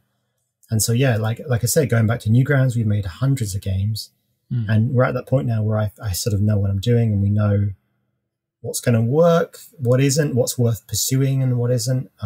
But only sort of recently do I feel like this kind of confidence, I think, having made a couple of games that were quote unquote successful. I don't know how you feel, Tom, if you feel like there's a point where we've sort of hit our stride and now we know what we're doing. Yeah, I think we've our last three have been increasingly successful for us just in general. I mean, Snipperclips was an outlier. You can't factor in Nintendo marketing prowess. That's its own thing. But our own sort of last three titles in Haunt the House, and then Tangle Tower, and then Crow Country have been sort of climbing up the ladder of success. And I think that is down to us hopefully continuing to improve at what we do, even after 20 years of doing it. So, yeah. But that's it now. We've plateaued. So sorry, everyone. Oh, yeah. So I'm chasing the high. Yeah. I'm chasing the high of Snipperclips for the rest of my life. Like, that game design is too pure and too good. And it's impossible to create something as simple and appealing as that. So that's my albatross for the rest of my life. Right. But, Tangle Tower started out before Snipperclips, so we were already making that. But so Crow Country is really the next thing that we released that entirely started after Snipperclips. And there's always the question of what do you do as a second album after a big success? And the answer is make something different. Start painting instead. Like, just shift genres completely, because and we're going to keep doing it too. I've got like 2 or 3 other genres that I really want to hit. Look, watch this. Great. I love it. It's fantastic advice, because it is, especially for a lot of in the industry that we live in, like indies can be cruising along for however long and then just strike big, and then obviously the expectation is that you do it again, or there's that pressure that you may place on yourself. So the advice of just blow out the cobwebs by actually doing something completely different, leave the pressures behind and just pivot entirely is wonderful. Now, I do want to talk about pivoting and like different genres. There is one hallmark sort of through your game dev careers. I mean, what, Detective Grimoire was 2010, was it? 2000, 2010 for the Flash game. That's right. And then okay. And so let's maybe Tom, you can talk a little bit about Detective Grimoire and Tangle Tower, and you've got the Mermaid Mask coming up. Fill our listeners in, for those who may not be aware that SFB is even making these games as well as Crow Country and Snipperclips and everything. What is the Detective Grimoire series? Sure. So one of the secret sources of Adam and I working together is being brothers. We grew up playing exactly the same games because we shared consoles. And even later on, we had the same consoles. We grew up with the same taste, and we sort of had this reference library in our heads of the same games. And one of those games that both of us really latched onto was the Phoenix Wright Ace Attorney series. We loved those games when they finally came to the West. And it looked like the kind of game that we might be able to, at least the detective section where you're investigating crime scenes looked like something that we could maybe achieve in Flash at the time. So we did. We decided to go and make a detective game very much in that vein of first-person, static screen, detective point-and-click adventure game where you're not walking around as a character, you're just looking at a scene and then moving to the next scene. And the first Flash game was a very rough idea of that. The voice acting was just characters going. Adam wrote a little mystery, and we had a little interrogation mechanic where you had to look someone in the eyes at the right time, and we were just sort of trying our hand at it. But people responded to it. People liked it because other people were playing Ace Attorney and loving it. So they were hungry for more, and here was this little Flash game that they could play for 20 minutes and get more of that experience. And I think we both really enjoyed making it. And it did well enough for Arma Games that they then suggested making this mobile sequel that ended up being the Kickstarter that I talked about earlier. That ended up taking longer than we thought for all sorts of reasons, but eventually did come out as another game called Detective Grimoire. It had a subtitle, Secret of the Swamp, but most people know it as Detective Grimoire. And it was a soft reboot where we didn't really want people to know about the original Flash game anymore. Adam had gone away to university and gone from good at art to great at art. He did illustration animation at university, so 4 years of intense study of character design and art in general is just obviously going to improve someone's work. So we came out of it with, it came out on PC, and we did put it out on mobile as well, eventually, and people really liked that one too. It was the first game we released as SFB Games. We sort of formed SFB Games in the middle. I guess Haunt the House came out slightly before that on PlayStation Mobile, but it was the first game we launched on Steam, Right. and certainly the first game we launched on app stores as well. And yeah, people really responded to it and really enjoyed it, and it was a much bigger mystery, but still fairly tight. How long would you say that one is? Like 3-4 hours, something like that. Max, yeah. Yeah. But there was a cast of suspects and a murder victim and a mystery to solve and puzzle mini games, sort of in the vein of Professor Layton. A lot of people sort of say that this is a game where you mix Professor Layton and Phoenix Wright, and then that game came true later on. They actually went and made that, the Madmen. Yeah, what a compliment as well. It reminds me of a Snipperclips compliment that I saw you getting a lot of the time around the release, and which honestly I thought too, until I realized that it wasn't Nintendo making the actual game, that it was you guys, right? Like, what a compliment to be paid that, honestly, yeah. Snipperclips is, or even that, your Detective Grimoire is like these two games that you love being smashed together into one. It's like, right. And that was obviously our intent, but the fact that it came through was fantastic. Yeah. Like, I'm so glad people got what we were going for. And it did well enough for us that we wanted to make more. It's the kind of thing we enjoyed making. It was a good mix of both of our skills, and just sort of pushed us a little bit into more story writing things. It was the first game that really had a story. The Flash game, right, was the first game that really had a proper story to it. Yeah. And so Adam found that he enjoyed writing that sort of thing enough to want to do it again at least one more time, and never stopped. And and we right away we knew we wanted to make another one, and we ended up sort of starting an idea generation process, and we ended up getting some European arts funding to go away and make the next Grimoire game in the series, Tangle Tower. And then Big Daddy Nintendo just absolutely stomped all over our plans there by us accidentally lucking into this development cycle. We had to put it on a shelf for a while because, of course, Nintendo says, let's make this game, let's make it now, let's make it in time for Switch launch. You just drop everything. So we paused all of that development for, 2 years-ish. and picked it up again afterwards. And luckily, Catherine Unger was on the Tangle Tower team, but also on the Snipperclips team, so she hadn't gone anywhere. She'd been working with us anyway the whole time. We never let her leave. I know. We were like, okay, and now you're back on Tangle Tower again. Sorry. So she was able to continue with us there, and the music had already been done, I think, before Snipperclips even started. Raphael Benjamin Weyer is the composer out in Switzerland. Just absolutely smashed that. It was amazing. We got to see it recorded in Budapest by the Budapest Art Orchestra, which was surreal and special. Yeah. And then that eventually came out in 2019 on various things. And again, this is another one of these experiences where we started talking to Apple about the fact that we were making this thing and wanted to put it on mobile. And they said, oh, we have this upcoming platform, Apple Arcade. Don't suppose you fancy putting it on there, do you? And we were like, oh, yeah, sure. Okay. That sounds good.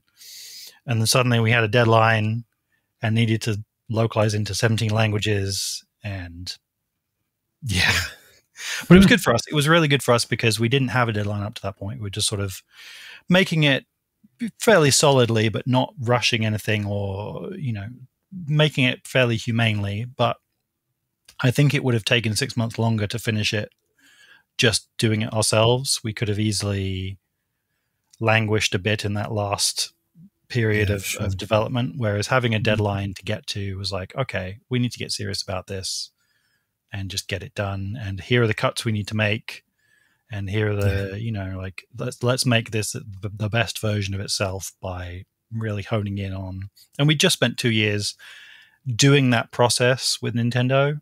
So I think we learned about that sort of, kill your babies, make sure the thing comes out the best it can without being bloated experience. So we were perfectly timed to do it.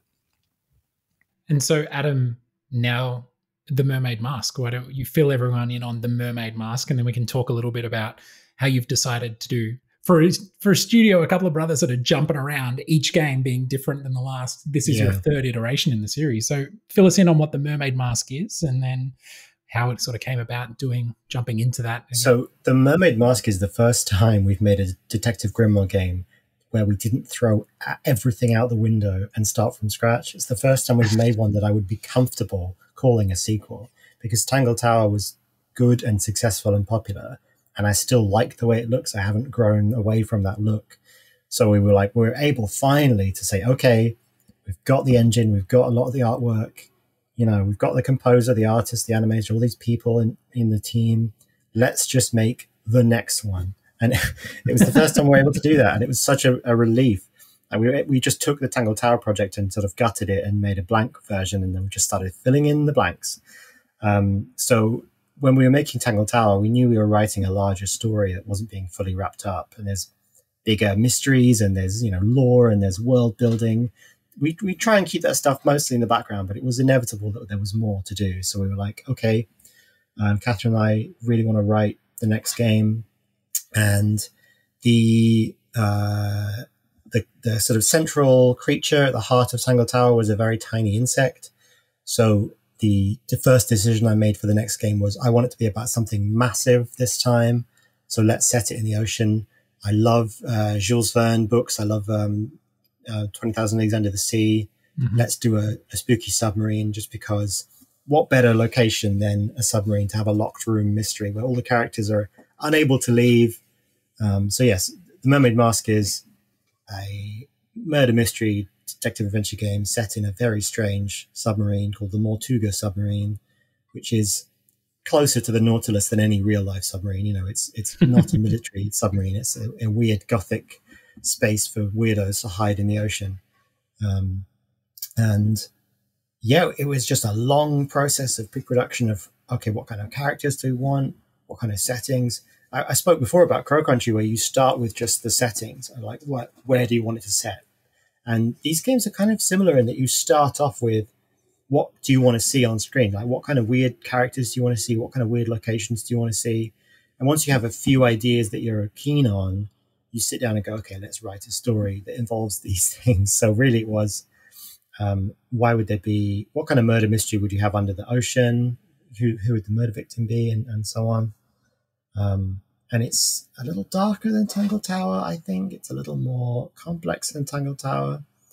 But I think it's going to be pretty amazing. Every time I play it, I'm like, oh yeah, this is great. Because we had about 6 months where we didn't touch it because we were full-time on Crow Country. Yeah. And then coming back to it, I'm like, oh yeah, no, this is amazing. We hired a 3D modeler for the first time to do all the clues in 3D so you can spin them around, which is a big leap because now it means that the clues have hidden things inside them and underneath them and around the back of them, and you can do games involving that. So mechanically it's the same as Tangle Tower, but mechanically it's a lot more complex than Tangle Tower as well. Awesome. It does look incredible, like the 3D objects. It's funny what it does for, a license that's classically 2D, like giving that other dimension to it and those things popping out like these little hero props, as you would call them in film or TV, right? Like having this little moment of themselves, this different treatment. It's great stuff. Well, really exciting. Gentlemen, it's been absolutely fascinating talking to the both of you. Like I said, when chatting about Crow Country, I'm just... and I don't want to make out like it's the peak and everything's, downhill from now. I mean, it's just really exciting. Like after 20 years of making games, I was mentioning the Ira Glass classic monologue to you, Adam, before the podcast kicked off about like the gap between taste and execution. And, after 20 years of hard work and hundreds of games, it really feels like you two are really out there, like swinging with all your might and getting some home runs. Like they're just these really exceptional games. I'm super keen on the Mermaid Mask, having played the first two in Crow Country. So I wish you all the best. And thank you so much for being so forthcoming with your process and everything. Thank you. That's very kind of you. Thank you so much. Awesome. All right. Have a great day. Thank you very much. You too. Thanks for having us. It's been a pleasure.